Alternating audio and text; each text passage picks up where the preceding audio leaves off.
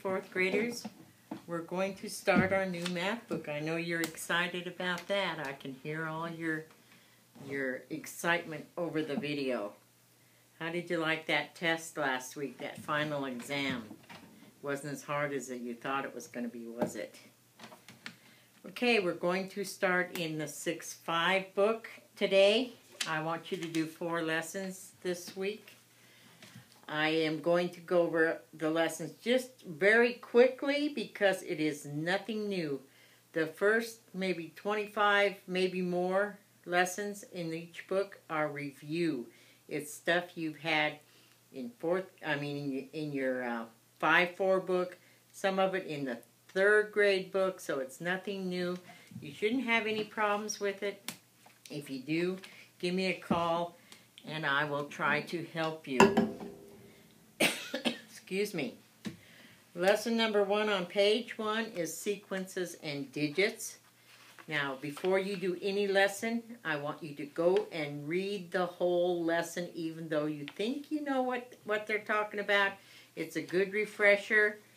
In this lesson, they will talk about sequence. That's an ordered list of numbers, and that's called a sequence. Each number in the sequence is called a term. Okay? These are words that you need to have in your head. So please read the lesson before you start it. I want to give you one hint though. If you look at question number 13 through 18, they want you to describe the rule number of the sequence. Not just filling in the sequence, but telling what rule it is. So if you're adding, your rule would be plus something. If you're subtracting, your rule would be minus something. So make sure you do both of those for 13 through 18. And question number 19. That seems to trip up a lot of people. And I don't know why, because all they'd have to do is go back to page 1 and find the answer. It says, what word names an ordered number of numbers? So if you don't know what that word is, go back to page 1. Look at the words that are in blue, and you will find the answer. I'm not going to give you the answer. You need to look it up if you don't know it. Now, let's go to lesson 2 right quick. Even and odd numbers. Well, I hope you don't have any trouble with even and odd numbers.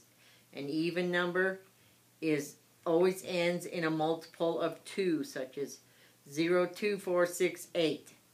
Odd numbers are 1, 3, 5, 7, and 9. So, I hope you don't have any trouble with that lesson. But once again, read it first. Okay? If you have a long number that is maybe 4 or 5 digits long and you say, well, how do I know if it's even or odd? Just look at the last number of that number. If it's a 0, 2, 4, 6, 8, it's even. If it's not, then it's odd. I know you guys know the difference between even and odd numbers. Okay, lesson 3. Turn to lesson 3 on page 8. Using money to illustrate place values. Of course, you do not have those fake $1, $10, $100 bills, so you'll just have to either draw a picture of it or make sure you read the lesson first. This, once again, nothing new to you. You've had this before many, many times. I need a haircut, can you tell? And lesson number 4, comparing whole numbers. You've done this before. Remember, to compare the numbers, you write one number, and then if it's equal to the next number, you would draw an equal sign.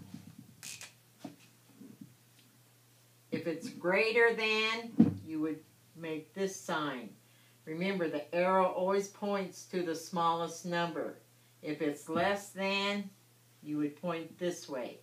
The arrow always points to the smallest number. Don't forget that. Okay, you also have speed tests that go along with this. They're all addition.